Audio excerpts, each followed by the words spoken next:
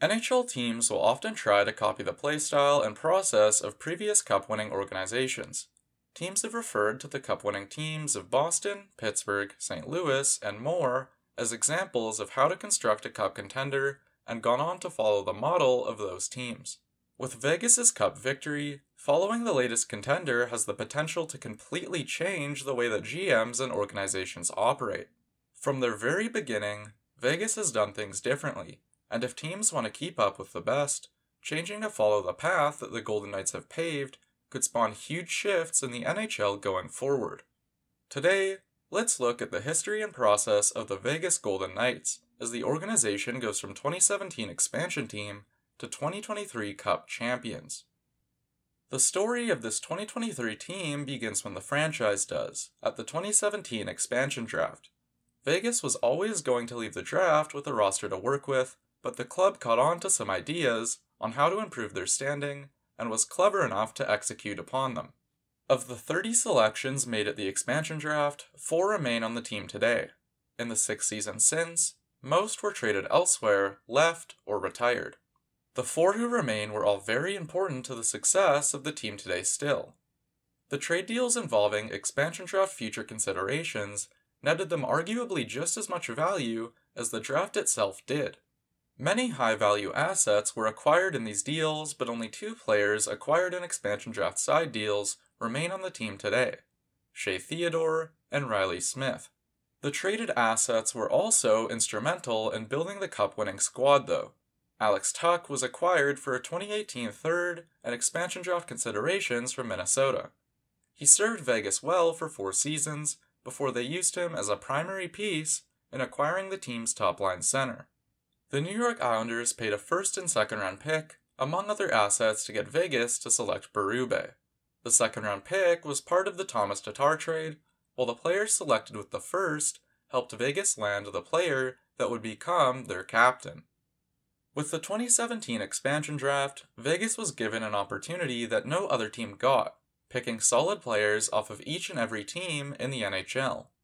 Exiting the draft initially though, this was the team Vegas was left with.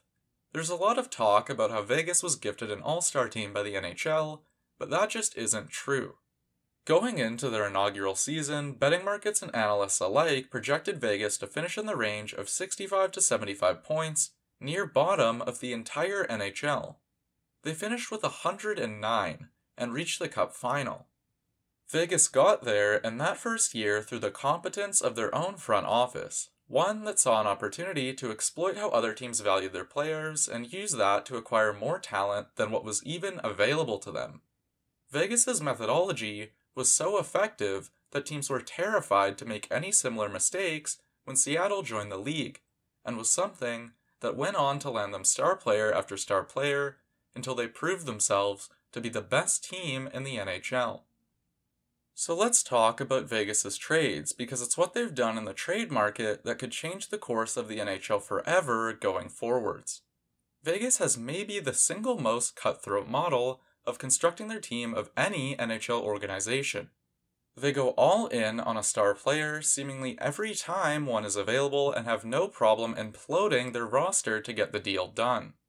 Dating back to their very first season, Vegas has made a splash pretty much every year, which is made even wilder by the fact that their first big deal was pretty much a total flop. Thomas Tatar played only 8 games in the 2018 Stanley Cup playoffs, despite the Golden Knights making it all the way to the finals. At the price of a first, second, and third round pick, this trade was a huge failure for a player that would leave the organization only 7 months later. Tatar didn't leave because he was a rental though. The Golden Knights, seeing that he didn't fit in with their roster, immediately flipped him following the season, acquiring forward Max Pacioretty from Montreal in the process. Pacioretty was much more successful in Vegas than Tatar was, even though this is another trade that can be argued that the Golden Knights lost. Former Vegas prospect Nick Suzuki would pan out to become captain and top-line center of the Montreal Canadiens, while Pacioretty wouldn't be around with the Golden Knights long enough to win a championship. Montreal may have done better in the deal, but that doesn't mean Vegas did bad. Pacioretty did a great job in the regular season and postseason for Vegas when healthy, and was eventually given away to the Carolina Hurricanes for nothing in 2022 to clear more cap space. In order to reach that next level, Vegas needed to not just land a hit on their big swings, but smash them out of the park. They did just that on their next big move. In the same season in which they acquired Pacioretty, another big forward from a Canadian team was the top trade deadline target.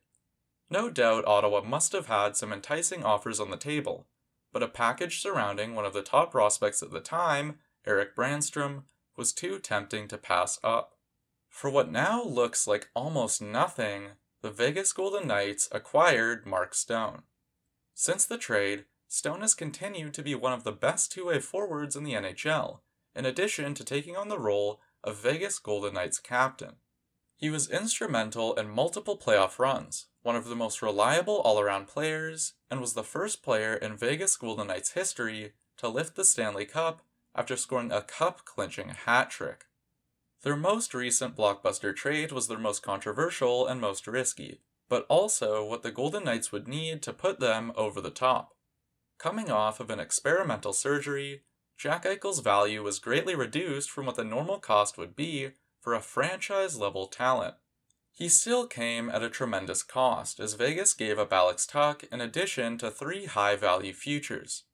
In Buffalo, Tuch evolved into a fantastic top-6 forward for the Sabres, and even outscored Eichel in the 2022-23 regular season. With respect to Tuch though, Eichel's ceiling is a level above, and he sure looked like he reached that when playing in the playoffs for Vegas. Eichel was absolutely fantastic at both ends of the ice, a truly dominant top-line center on the best line in this year's playoffs. This trade proved to be a true win-win, as Vegas got the cup they were seeking, and Buffalo got lots of valuable pieces to help the organization complete their rebuild. In the limited season since entering the NHL, the Vegas Golden Knights have made 4 big blockbuster-type moves. Only one truly failed, and 2 of the players acquired were absolutely essential in Vegas's victory over Florida in the finals. Making such big trades requires sacrifice though, and Vegas made plenty of sacrifices and decisions that can now go overlooked because the risk paid off. Bringing in Alex Pietrangelo was another huge move. Although it wasn't a trade, it was a free agency signing. It did, however, cause 2 players to be traded in order to clear the proper cap space. Paul Stastny and Nate Schmidt were both valuable middle-of-the-lineup pieces for Vegas. Both were given away for nothing within a 3-day span, and Vegas signed Pietrangelo to a $60 million contract. A few months prior to the Eichel trade, Vegas again ruthlessly moved on from a valuable asset.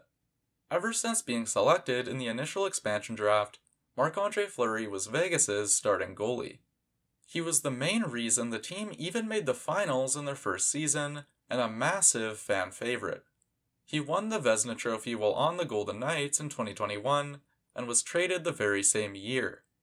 Vegas had, in the eyes of the NHL GMs who voted on the award, the best goalie in the NHL, and they threw him aside in pursuit of bettering the rest of the squad. In their pursuit of star talent, Vegas has displayed a ruthlessness and ambition to win at lengths that not many other organizations are willing to go to. No one was safe in Vegas, as star players, older players, younger players, prospects, and draft picks are all on the table if the organization thinks it can get them closer to a championship. But while the majority of these players were dumped for stars that worked out well in Vegas, that strategy won't work if you don't replace them with equally effective skaters on manageable cap hits. And as we know, Vegas is fantastic at that also. Just this season, Vegas got their top-line left winger and starting goalie, all from a 4th-round pick and prospect Zach Dean. The Golden Knights spotted excellent value in both Barbashev and Hill, both of whom were crucial to the eventual Cup victory. Vegas also had a sustained history of acquiring these low-cost pieces and keeping them around while cheap for years on end. Chandler Stevenson, who was at one point Vegas's top-line center, was brought in from Washington for only a 5th-round pick, and has one of the NHL's best value contracts, even still through next season. Alec Martinez came at a decent cost in terms of assets and cap space, but provides even more back as a dependable defensive defenseman. And sure, there's been players like these brought in that don't work out, but when they don't, Vegas is quick to bite the bullet so that they can move on to someone better and focus on improving another part of their roster. The Vegas Golden Knights are an organization that is cold-hearted and calculated in exactly the right way. Some will make the argument that the NHL gifted Vegas a superstar team. The Golden Knights did get a 40-goal scorer in William Karlsson and Conn Smythe Trophy winner in Jonathan Marchessault out of the expansion draft. But it was Vegas who was able to identify their talent, and Vegas who found a way to add pieces to their roster with clever side deals during the expansion process. Ever since the expansion draft, Vegas has been relentless in their pursuit of a championship, and now they've got one. The way Vegas went about winning the Stanley Cup has the potential to change the NHL forever. Their process shows that when star players become available, teams should be doing whatever it takes to get them. Trade future assets, trade fan favorites. At the end of the day, the fans won't be upset when they're rewarded with the incredible success Vegas has had in such a short time. The Vegas Golden Knights process is one that is uniquely theirs, building through the expansion draft in a way no other team has done before or will do ever again. But their aggressive, emotionless model is something that no doubt other teams will begin to try to copy. Because of what Vegas has done, we could very well see more blockbuster trades, more great players let go for nothing, and more risk-taking. All of this would be great for the NHL. And all of this could very well help build the next cup contender, or even the next dynasty.